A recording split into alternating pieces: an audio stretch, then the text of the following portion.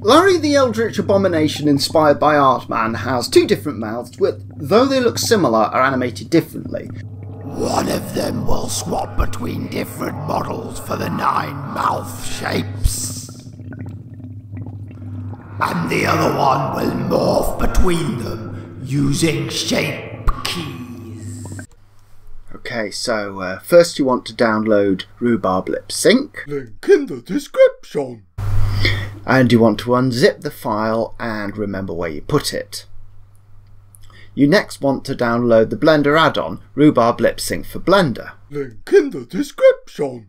And then you want to boot up Blender and install this add-on by going to File menu, User Preferences, Add-on, Install from File, double-click the file, tick the tick box. and use this to find the Rhubarb folder you've created earlier and find the Rhubarb exe or whatever the equivalent is for your operating system. Save. You can also download the files used for this tutorial. Well, the Rhubarb Lipsync add-on for Blender works with a pose library, and a pose library is only a thing for an armature, so somehow we've got to make an armature trigger all these different face shapes. So I'll start off by creating an armature consisting of a single bone, and I personally prefer the stick display. I think it's easier to make out, and we'll put names on them. This bone is called A. So this is how I'm setting up the armature for these shapes. You know what, I'm going to move it to a separate layer because these shapes are slightly distracting. So I'm basically going to start off by creating 9 of these.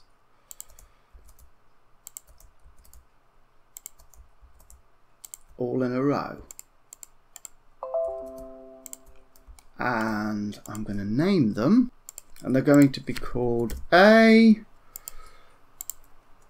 B, C, G, D, H, and X.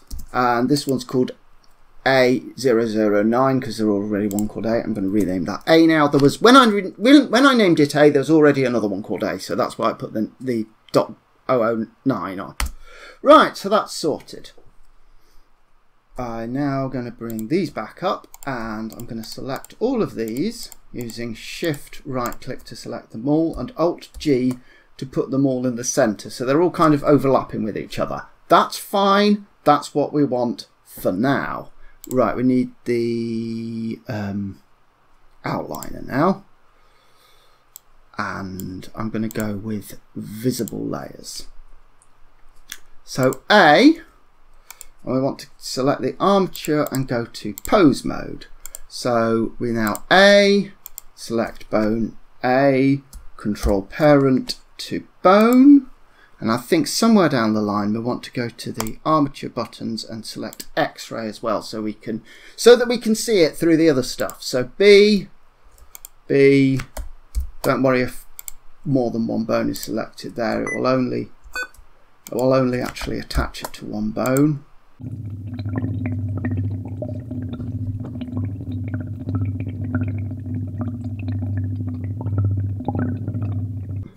So now I have 9 mouth shapes all on top of each other, all parented to a different bone here.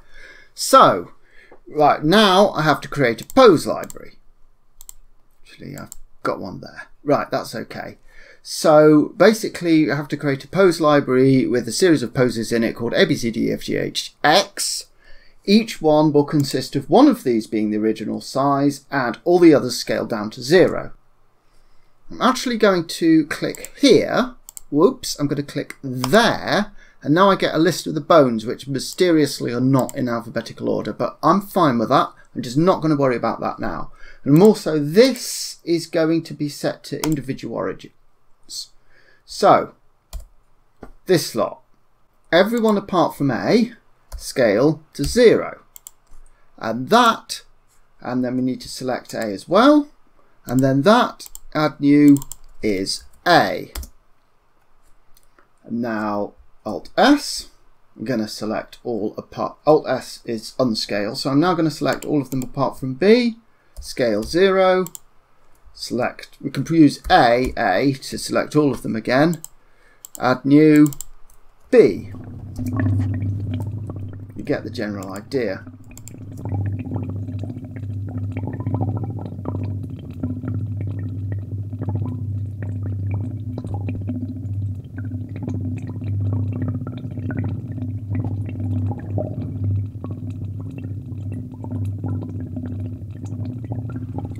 Now we have a whole load of shape keys, so I'm now going to drag that up there and that down there so we can see them all. So we can press A, that one, that's number A. So press any one there and we get, whoa, something's not right there. Right, I see what's happened there. That object there should be parented to this one here, should be parented to bone F, but it's actually parented to bone E. So what I'm going to do, while it's in this state with it scaled up, I'm going to select it and going to go Alt Parent, Clear Parent, Keep Transformation. And now if I select this and go to F, I've got to select all the bones. So all the bones selected, press F.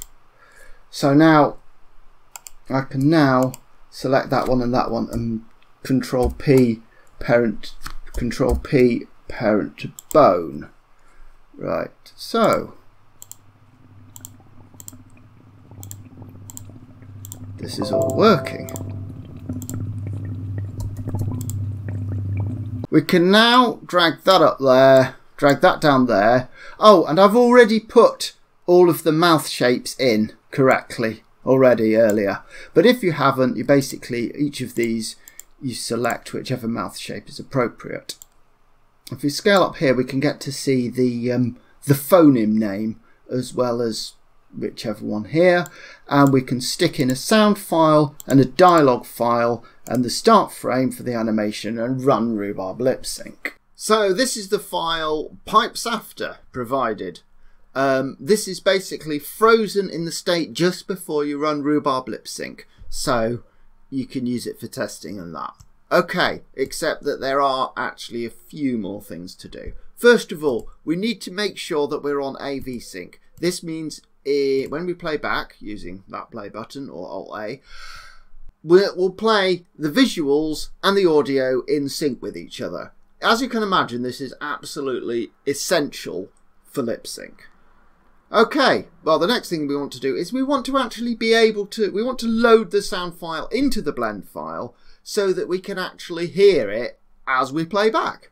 Also fairly essential. For this, I'm going to drag this up and I'm going to go to the video sequence editor and I'm going to press that button. This is basically a video editor. In that black space there, we would see a preview if we had strips of video down here, but we're just using audio, so I'm just going to go for that one. That's our preview there. I'm going to use Shift A to add a sound file, which is this one here, also provided. We can see that it's, if we right click on the ends of it, we can see that it starts on frame 1. Oh, we can't actually move that there. You can see that it starts on frame 1 and ends on frame 150. Unfortunately, so does the blend file, but we could change that if it didn't match up, right? We can click on these and go to frame 100. Let's go back to frame 150. You get the general idea. I'm also going to press that little plus there and press the draw waveform button. And I like to be able to see that. I think it makes it clearer. So now we're actually ready to run it. So first of all, I want to, so we want to select whichever rig controls the mouth, and we go into pose mode, and we want to select all the bones that control the mouth. I'm going to use the C button and do that. Now, here I could have just pressed A twice because the only bones in this rig control the mouth. But if you're actually creating a character, well, it might be that you create a separate rig to control the mouth. That's like a completely legitimate thing to do. However, it might be that the mouth bones are part of a larger rig, which is why I encourage you to use the circle button to select the mouth-related bones. Okay, so now we get to scroll down here. Can you tell from how I'm talking that this is like the 4th time I've done this bit? And we get to load up the sound file. And we get to load up the dialogue file, which is basically a text file with the words that the guy speaks, the words that the thing speaks. So this is it. It's just a text file with the words that the thing speaks. And we also notice that it starts on frame 1, so we're going to set that. Otherwise, the lip sync would be a frame fast. And now we get to press Run Lip Sync. And you can tell that it works because nothing happens. And now these little yellow keyframes have popped up. It's worked. Except that it's doing that. Which is... What is that? I don't want that to happen. As we remember from earlier, the way this works is it scales all the pipe sections up and down, in and out of existence to make it cut between one mouth and the next. The thing is, at the moment it's doing it smoothly, which is not what we want. We want it to just be this one, now scale to 0, that one, scale to 0, you get the general idea. For this, I'm going to swap this video sequence editor for the graph editor, and I'm just going to press the home key. So at the moment it's all curves. What we want it to be, if we go to key, interpolation mode, constant, we now see it cuts between them, which is exactly what we were after. The sister tutorial to this, which deals with my other mouth, which tweens with shape keys, will soon slide onto YouTube. Be sure to subscribe not to miss it. I also feed on your likes and comments. Feed me well!